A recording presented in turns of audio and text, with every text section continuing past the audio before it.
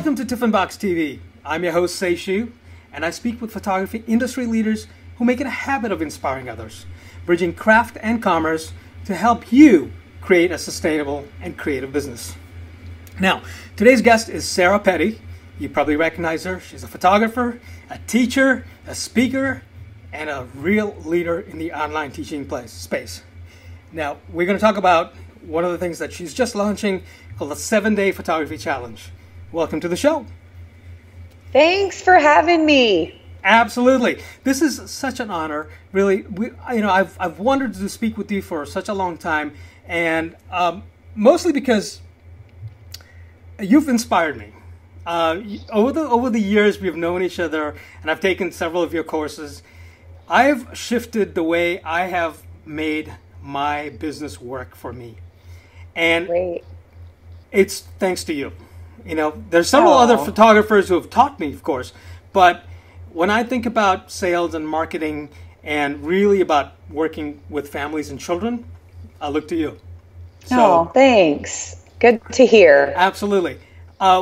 You're about to launch, or you've already started doing this, where you're inviting photographers to talk about the challenges to overcome the fear of selling. So let's talk a little bit about that and figure out what is it that most photographers fear about selling? Why is there that fear? I think most photographers, myself included, we had a bad selling experience. We were either that pushy sales kid, which was totally me. I hated to sell. I remember doing Girl Scout cookies, and Jump Rope for Heart was one where I was competitive. So I wanted to win that jacket, that, really gaudy plastic jacket with the logo on it, because that was the biggest prize. Right. So I would go up to people, and you could just see the look on their face that they're like, just be quiet, little kid, be quiet. I'd be like, no, really, we're going to do this and everything. And I think after time, you start to think, I don't like to sell. I'm not good at it. I don't like it. Because for the most part, we want to make people happy. And that's a time where we didn't make people happy. And then let's face it, in our lives, we've all worked with a pushy, annoying salesperson who just pushy, whether you're buying a washing machine or you're junior high girls going into the clothing store, and they've got these junior high girls working there who are like, what can I help you with? And they're right in your face, and you're like, just leave me alone. And so we all have something that's happened to us that's created this negative perception of selling. Yeah. So there is that negative perception of selling, but you teach photographers specifically on how to sort of overcome that negative perception. Talk a little bit about how you got your start in sort of teaching people to do that. Yeah, well, again, when I started my studio, I thought, I'm not in sales, I don't do selling. So I just thought I was doing my clients a favor by giving them proofs, and then I don't have to push, or I'm just serving them better. And then it was working all the time. I was chasing people down. They were saying, oh, I love it. We're going to order a big one, and never ordered. And I left a good job with benefits and vacation. And here I am. I had 2 babies at the time, brand new newborn twins. And I'm thinking, oh my gosh, people are coming to me saying they want wall portraits or they want pictures of some kind, yet nobody's buying anything. So on one point, I felt like I was failing them because they're leaving with nothing. And then on the other point, I was like, okay, I just left a good job. And if I'm going to be a business owner, I have to have some income, because every 2 weeks that paycheck was not depositing into my account. Right. And so I had to get real with myself, and I had to make the decision, I either have to figure this out or I have to go get a job somewhere, because I'm failing myself. I'm failing my family. My husband was so supportive to support me in my journey of, I'm going to be a business owner. Right. And I felt like I was not doing my part in our deal. And I'm justifying why it was okay a little bit. I think we all do that. Like, oh, but I get my freedom and flexibility. But the reality is, if we're doing the work, we have to take a paycheck. Indeed. So mindset was a huge part of how you progressed from not selling any art to families to selling art.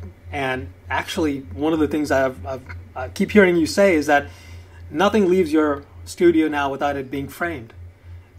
This is one takeaway that I remember I don't know, you probably told this to me like 3 or 4 years ago, and it's totally the best way to serve your clients. So talk a little bit about how you came to that decision. Why was it so important for you to say to your clients, okay, no, I know what's best for you. I think you'd want to leave here with framed artwork versus unframed loose prints?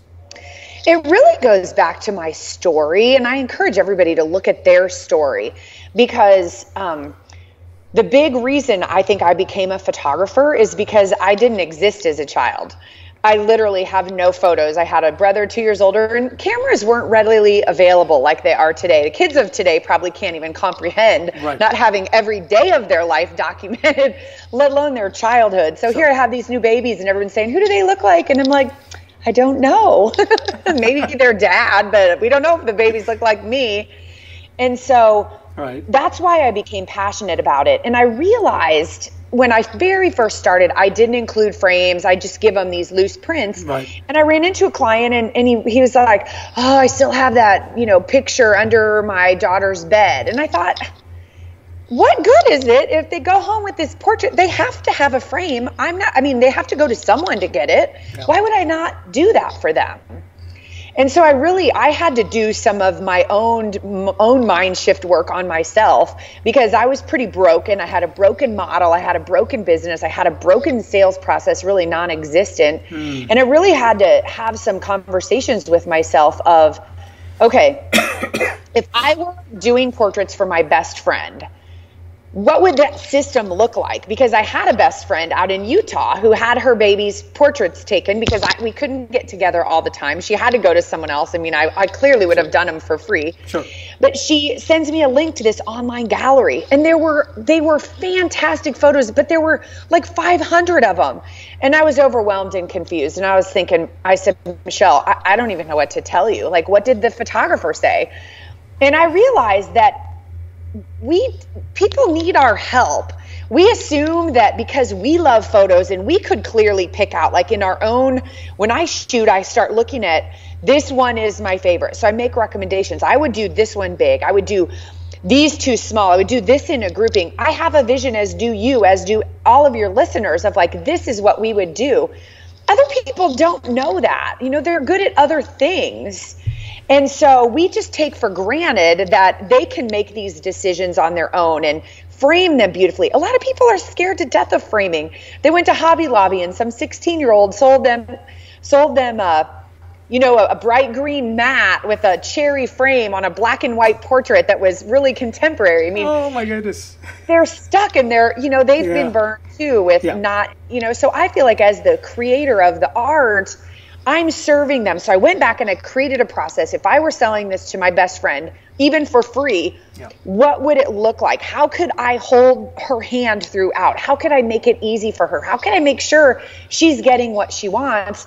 And over 20 years, I just kept refining it. I'd go, oh, it broke there. How can I fix that? What did I do wrong? Why did that client have a problem? Because I always go back to, it's me. It's not the client. Don't blame the client. The client, I got a bad client, which you can get if you're getting price sensitive clients. But for the most part, it's us. If they come in, they love it, they don't order. It's us. It's something we didn't do. Right. So I just took that approach of, it's something I did. And I would go back, how can I serve my client better? How can I make it better for my client? And all of a sudden, orders started going up. They tripled when I started in-person selling. And then as I worked out the kinks, they kept ordering more and more, asking for more. And I just kept serving them, and orders kept going up. And what I love is that I kept going, this is not pushy. This is the funnest thing. And I've had employees over the years who have said, you just get so excited on sales days. And I feel like, if I could go back to when I was a kid and get portraits of me and my mom snuggling when we were 2, I would love that. And I feel like I'm giving that gift to my clients. Are they paying for it? Sure. But for me, it's on a higher level. And I know you feel this way. Like, we're driven to create that art and those memories for those people. The money will come if we can figure that out. But first and foremost, we are about that passion and that image and capturing that family's spirit and who they are. Right. And then the orders just kept going up from there. Awesome. Now, you've mentioned sales and serving and helping all in one sort of breath. And I think that's sort of indicative of how we should be really presenting ourselves to our clients as a way of serving them, as a way of helping them. Because as you're right, I mean, a lot of people simply do not know what the options are out there. Of course, they have the Groupons to go to, or the Michael stores, which are on the East Coast. I don't know if they're in Illinois. Yeah. But, that's where they lean on. Unfortunately, that's the option, And what we can provide them is more of a customized solution. I think this is where I've seen the greatest improvement in my business is when I spend the time learning to serve them, truly understand what their needs are, and then deliver on those needs. Yeah. Then there is no question about how much is a 20 by 30 canvas print, because I have met their exact needs, right? So when you're able to customize it, then things definitely sort of open up. Let's talk about those mindsets. What other objections have you heard from photographers about sales? I know obviously price is an issue. Let me throw you one though that I just took out. So I have clients sometimes who are out of town. How do you serve clients out of town, Sarah? Yeah. Well, this is more of a business model question than a sales question almost. Sure. But a lot of photographers are either in a destination location or like you, a wedding photographer who travels. But for me, I'll tell you what my business model decision is, that I have to meet with my clients before in person, and I have to sell to them in person and present to them is how I say it, because that's how I can serve them. I'm not serving them by putting it online or sending them a disc. Sure. I'm overwhelming them and making more problems. So what that means for me is I have two choices. I either make it happen. So literally, I had a client fly in from DC. I'd photographed her daughter her whole life. She wanted me to do senior pictures. Flew in the night before, came in the morning. We shot all morning. They went to lunch. Andrea power retouch or edited, put her presentation together. We texted her about 2:00. They came back, ordered, and left town. So I've done that. We scheduled for it. We knew it was happening. And other clients, I've not gotten that business because we're not a good fit. And I'm okay with that. Now, I have a great client. I make an exception here or there. In this case, I have a great client who's always come to me, who knows my system. We did it for her first child, moved far away for her second child. They were only in for Thanksgiving. I think I shot at 5:00 the night before Thanksgiving, or like 4:30. Wow. So I wasn't willing to work Thanksgiving Day. I have a strong family first filter, but we Skyped just like you and I are. I didn't give files. I didn't give anything. We went through, it was a higher than average order, but because I knew she'd been there before, she wanted the same thing as her first child. I wouldn't do that with any other client. Like if someone's never been to me, it's not going to work. I want them to see them huge on my camera room wall. I want to be there to give them that experience with the music where they cry. That experience is part of what they've earned as being a parent, and I want them to love it. So for me, that's the business model choice that I've made. This is such an important point. I think people who are listening in or watching this interview should really take that away from our conversation, is that you've got to set boundaries. I think a lot of people, me included, have sort of said, "Oh, anything goes," and what happens then is there are no rules and things go crazy. Yes. So I have to remind myself all the time. Listen, this is who you're serving. This is how you're going to serve them, and this is how you're going to be actually producing the work for them. And everybody wins that way, right? Yes, and a little nugget for your listeners, guys. Write this down. It's okay to say no. Yeah. When I first started, I said yes to everything. I was photographing our governor at a home party in the dark with the wrong equipment. Everyone's like, "Oh, your clients will be there." No, they were state workers who wanted a promotion. I'd never seen any of these people before, never saw them again. I was away from my family, and I said, this is not fun for me. This is not what I signed up for. Right. And so I realized pretty quick, because I have a low pain threshold, that I didn't like that. So people want me to photograph their horse at noon in the middle of the 100-degree country. I say no. So it's really freeing. People say, "Oh, the competition, I have to be cheap." No. If people call me and I go through my sales, I have 7 steps on the first phone call that I go through with every person who calls. If I go through that and they say, "Oh my gosh, I love it, but I just want a CD out of a $200 budget," we're not a good fit. And I'll just say that. I'll say, you know what?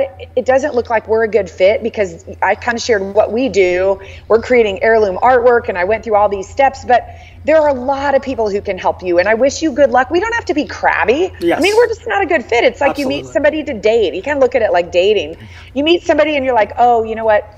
They're totally different from me, the cool person, but you know, I hate to leave my house and they travel all the time. Boom, you know, we're not going to date. It's just not a good fit. Right. So I think when you take the personal failure away from selling, you realize it's okay. I can't serve everyone. Seishu, if you look at how many people, if you look at like, what does a healthy photography business need in clients? Let's just say you want to get to 6 figures. $1,000 per client. Do math with me here. 20. Well, 100 clients. You put me on the spot. Wait, I know. 100 clients with $1,000 order. Okay, 100 clients. That would be 6 figures. Yep. Mm-hmm. Seriously, that's not a lot of people. Right. You can say no, because what happens is people are going between models. You've got the shoot and burn sort of Walmart model where you're just cheap, you're serving a ton of people, but you're giving boutique service. And so you're busy over here giving a CD for $200, and then you don't have time to market to get the right clients. You don't have time to sit with your great clients and sell to them in person and really give them all your love and take great care of them. So that's part of what we're talking about in the selling challenge is this boutique model that's high touch, that's service, that leaves you feeling like the best person in the world, and people pay you and they hug you and they thank you. That's what I love about good sales and a good sales system. Awesome. I was going to ask you, tell us a little bit about the 7-day photography challenge, but you've already hinted at it. Is there anything else that you could divulge about the new challenge that's coming up? Yeah, so this is 7 days. When you sign up, we give you a worksheet. It's all free. Okay, we give you a worksheet to really get you in the right mindset. So I see people writing notes. I go live on Facebook every day at noon Central Time. So you can go, we have a Facebook group where you can go and you can watch them if you're in a different time zone. I know you probably have listeners around the world. But the key is we all have reasons in our life that we have blocks about selling. And we all tell ourselves stories about, you know, can't work in my market, it's too small, or there's too many competitors, or I'm an introvert, I can't sell because I can't be good at that because I'm really shy and I have self-doubt, I'm not a good enough photographer. I went through all of those things. I was not a good photographer. So every day I'm going to give you guys one little activity that I promise you can do, and it will leave you feeling so great about yourself. It will leave you feeling optimistic about your business, give you the confidence to know that, okay, oh my gosh, I can be a great salesperson. I don't have to be pushy and obnoxious. I don't have to have Sarah Petty's personality or anybody's personality. I have what I need inside of me. Awesome. This is good stuff. I will have a special link for those people coming to Tiffinbox to click on. Good. I want them to definitely learn from you. This is fundamental, I think, for any working photographer. It doesn't have to be a portrait photographer. In fact, you could be a wedding photographer and learn some of the tricks, the tips that you're sharing with us through these challenges. And I think I love the idea of a challenge because, and it's because everybody likes a little like can you do this kind of a thing? It's like a riddle that you want to solve. And being able to do the work and say, hey, listen, I got it, sets you up for the bigger goal in mind, which is, of course, working with people, working with clients, and helping their problems.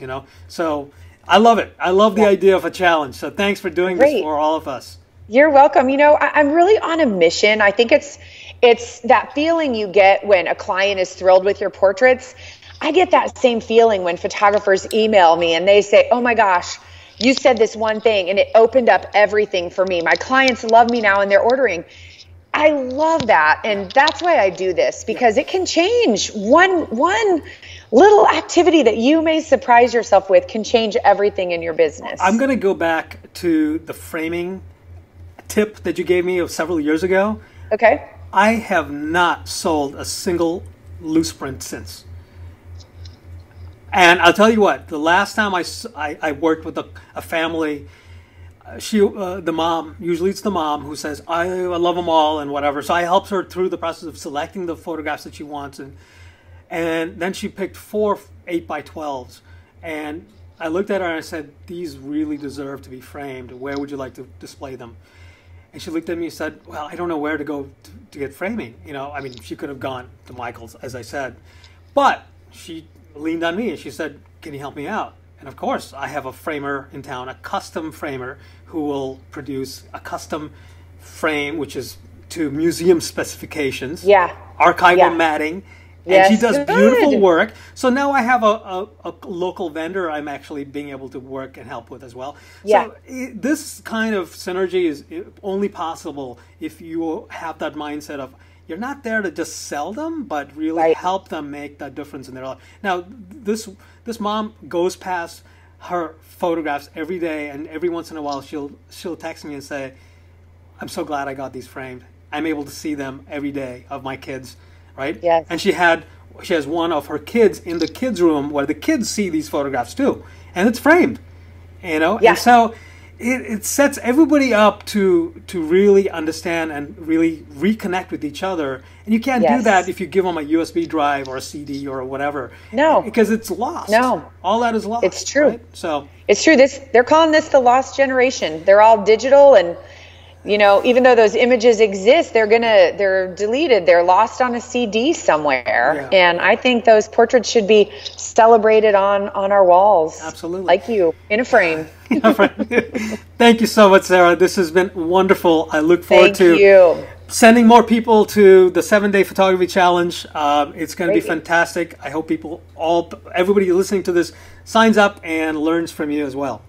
Thank you so much. And I'll be in there every day answering questions. So it's not just that 30 minutes. Yes. I'll be in there. So if you're stuck with something, I'd love to meet you. I'd love to help you get unstuck. Awesome. Awesome. Thank you again, Sarah. Yay. Take care. Thank Bye. you. Bye, everybody.